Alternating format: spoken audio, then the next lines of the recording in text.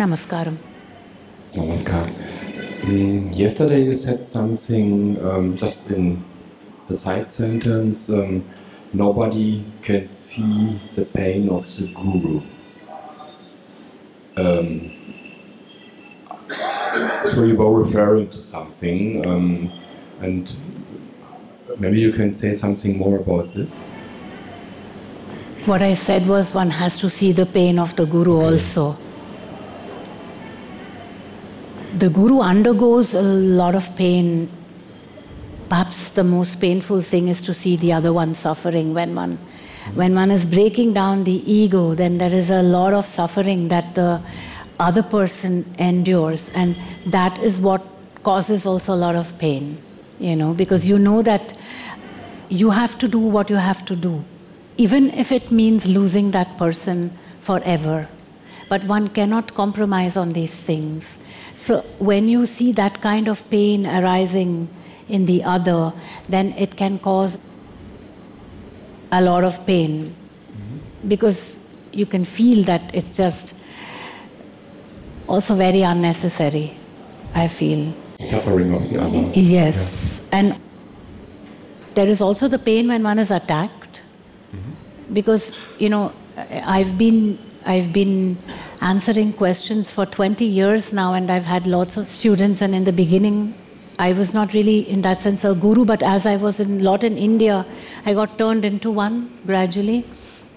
And I have, of course, experienced pain when there is anger and real attacks on my integrity, attacks on my sincerity, attacks, questioning me in areas where the integrity is so solid that even to be questioned is just that painful. So that's the pain that the Guru has to endure. It's part of this work, like everybody has to endure pain in their work. And that pain is also something which dissipates instantly when the surrender is there. And sometimes it comes because it's quite extreme. Then one bends down, then it goes away. It's also a question of surrender, because I'm not detached from my emotions. If I switch into detachment mode, then I'm just chanting. And because usual understanding of awakening or enlightenment is of eternal bliss, and there's no pain and no suffering anymore, which is, of course... it's fully not, it's rubbish. Yeah, of course. All the awakened masters who have been hurt, they talk about the pain they've had. The thing is that when there is a physical enlightenment, then there is detachment from the body, from the emotions. So that detachment also helps in bearing the assault. But when you are bringing a teaching which talks about embracing and not detachment, and it's very much present here and now, and it's not about enlightenment whatsoever, then the pain can be quite extreme, and one has to move into surrender. It is a call to surrender. The students are calling the teacher to surrender. But in my experience, of course, the physical body or the emotional body reacts to offense or attacks, and but somehow the deeper realms, the deeper parts cannot be heard, cannot be touched, cannot be reached by anything from the physical level. So that's because you have an enlightenment experience. So it's a different story. Your reintegration into your body is in the process of happening. Being in awareness of impulse, of that impulse, is a process. So as you reintegrate from your enlightenment back into self-realization, processes will change. So pain is not anything which one can detach from anymore. Pain can only be transformed. So after enlightenment, one has to go back into the mud.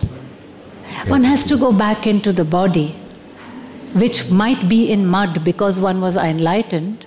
One has allowed it to go into the mud. One has to come back into the body and pull the body out of the mud and re-inhabit it. Yeah, pull it out of the mud, because most of the time when people get enlightened, their bodies are in a state of detachment and their bodies actually lose the coherence. You know how it is, like the more enlightened you are, the more incoherent the system is. They don't speak so clearly, they don't think so clearly, they don't emote so clearly. Their bodies are not really solid. So when they come back, they have to reintegrate and pull their bodies out of the mud of incoherence and start to inhabit the body again. To reintegrate. But does this also mean to take part in the common actions happening between people and being part of? It won't be so easy. It won't be. Say, for example, sexuality.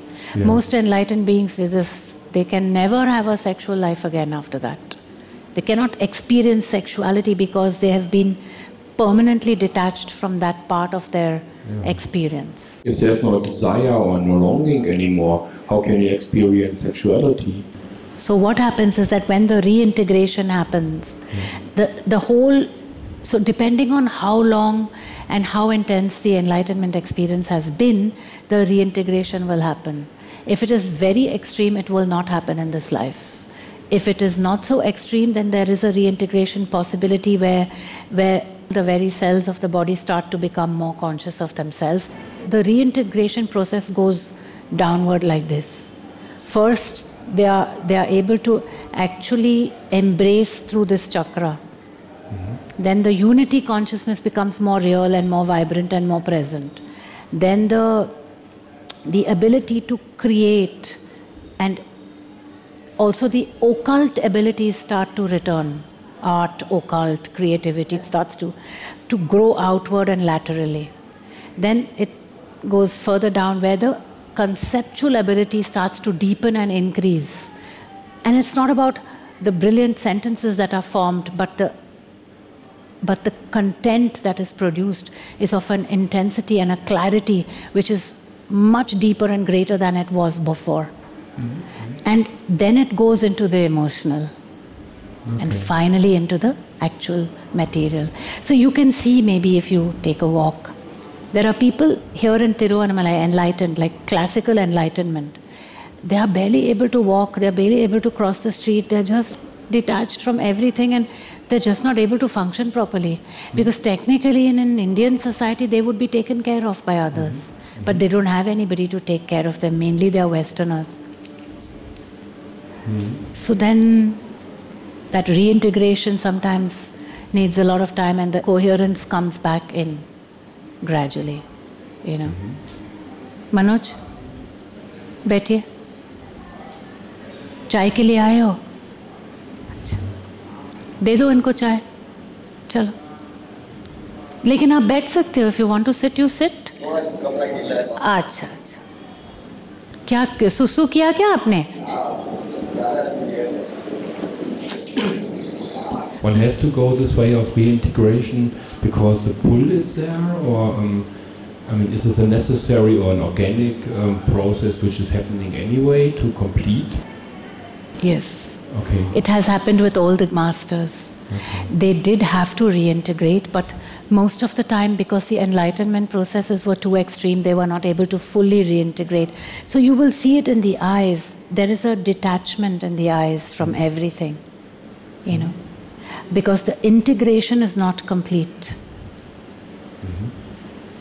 And that is something that has been aimed for in the spiritual trajectory till now, and now it's changing because we have understood that the more we are present and the more absolutely in surrender, the less we need to be detached because life is so joyous. And the detached one does not experience the joy of life. They cannot. It's a neutral state, but it is not a joyous state. It's a neutral state, definitely. Yeah. But for me, it feels like going back into the mud. I mean, like accepting love from others. It's wonderful to love myself because it's unconditional, it's just flowing, it's not demanding an expression of my being. But accepting the love of another, especially women, for example, I experience their love as toxic. You experience it as toxic, Manik, because your system is asexual. Yeah. You understand? You don't have any sexual vibrations emanating from you. Yeah. But if you are with a woman who is not enlightened also, which means is not detached from the emotional, so what is happening then is that there is an expectation from you. So love then for someone like that will include also the sexual, which traditionally and rightfully so it should, because that's what the body is also experiencing as 1/6 of all the experiences. But you experience it as toxic because it is so alien to your system. Yeah, and it's demanding, it's jealous, it's possessive, it's all kind of, it has nothing to do with love. It's something, there's something poisonous within, which comes along, or is hiding behind the love and tries to enter my system. And it enters my inner space and starts grabbing in it. Because you are not present. Once you have totally reintegrated, then you will be strong enough to also draw a line, which is what I was saying to you. Draw a line. You have to draw that line, because otherwise soon you will have scandals surrounding you. Mm-hmm. That is a given. A lot of the spiritual masters, they have issues because, especially when they are men, because what happens is that they are detached. And so in that whole loving state of theirs, they start to go into a giving, loving state. And then they have the females who come to them who are actually not at all detached. So they're very involved, but not transformed either. So then they will move into motions with them which will lead to these emotions. And the moment there's a second one, it's already over. The cat fight starts. Mm. Those are bodies that are desiring, and you have to take responsibility. For them?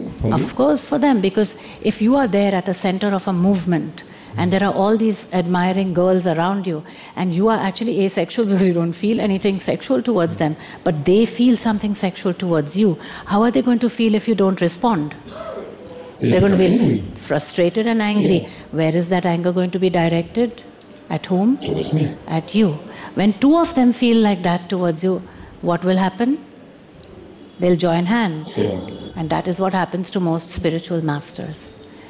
The moment it's a male spiritual master and you have women around you, you have to keep a clear line. Like this? Not like this, no. It's not like this. Okay. It is like this. It's a Lakshman Rekha. It's not keep away from me. If you don't have a sexual vibration coming from you, that means they're like your children. That means they're like your children. Yeah, okay, yeah. They're not partners or possible sexual partners for you. So then you have to say, this is the line. I can't do this for you.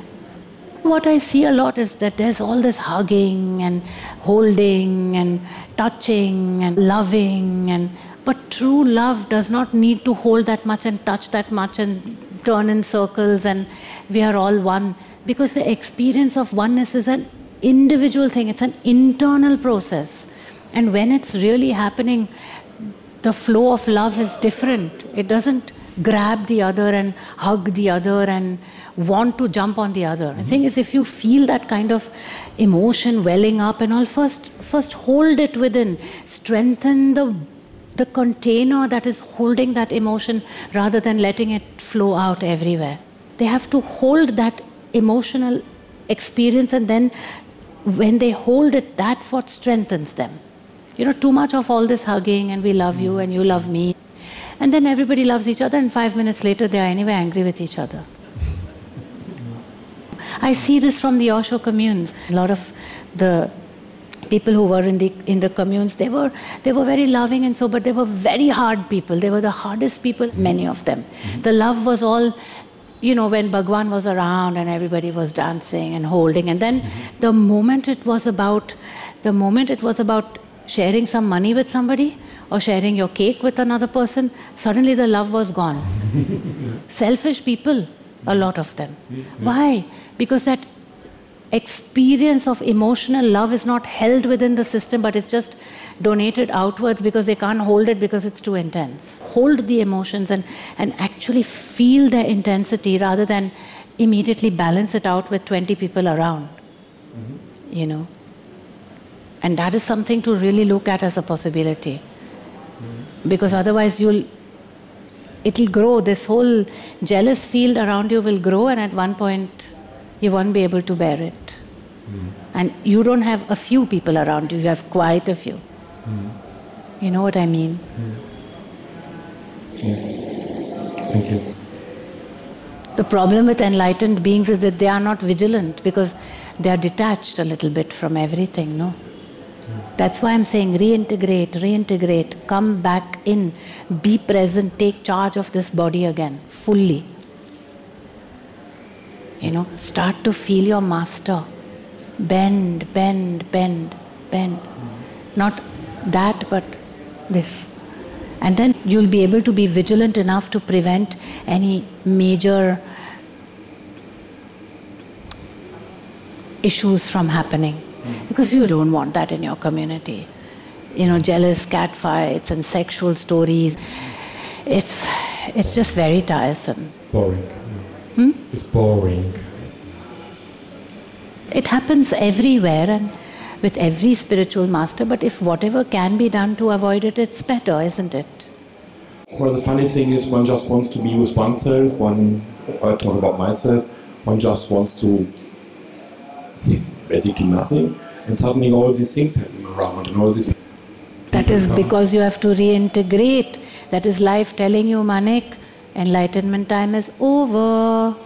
Now it's time to come back into the body. It happened to Ramana Maharshi, it happened to Sri Aurobindo, it happened to Ramakrishna Paramahansa, it happened to Anandamayi Ma and all the others. It happens to everyone. You have to reintegrate. And you have the choice whether you do it better or you do it worse. That's up to you. The more you bend down, the better it will be. The less you bend down, the worse it will be. One last little question. There are no hands up, so you can ask. How can one become your student or your whatsoever? I mean, you're not offering any satsangs anymore, you said? You will be... After March 5th, there are no satsangs, yes. It's been actually 20 years of very, very much work, almost on a daily basis. So after March 5th, Rishikesh, I will not be doing satsang anymore. I will not for a while. I don't know how long. And after that, if it's permitted, then yes, again. And then you can just come and attend. Okay. They'll send you the invitations.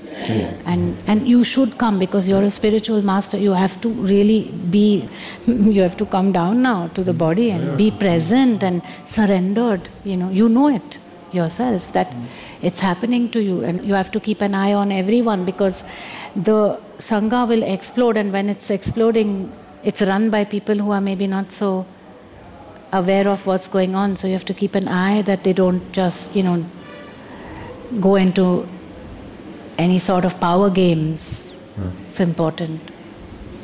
And also to find self, because the enlightened being is always out there. They are not here. They have to come back to... In fact, that's why I bring this particular clear teaching about the reintegration and about the circumvention of enlightenment.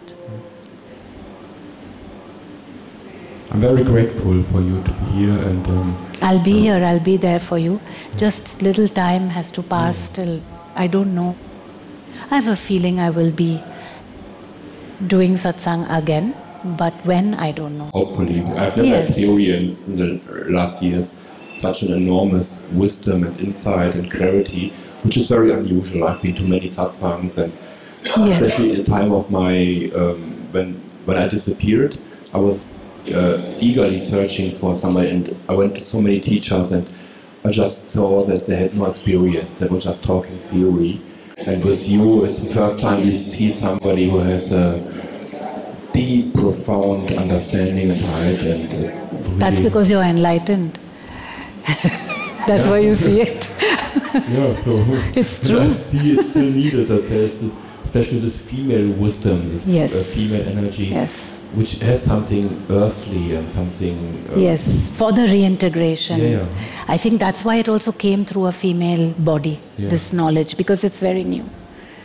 This idea of circumventing enlightenment is just like, it's so new as a possibility for self-realization even without that process. So it's only people like you who have been over there who will actually, fully grasp what I'm saying to start with, because you know that it's happening. And that's why I'm there for a lot of enlightened beings. They do come because they can sense that what is happening here is actually, because you can't fool them anyways. Yeah, because you'll sense it at one point. It comes from surrender, Manik. It comes from that posture. Thank you very much. I will be leaving today, so but I hope I will see you somewhere else. Yes, yes, surely. Have a safe and comfortable journey. Thanks. Yes.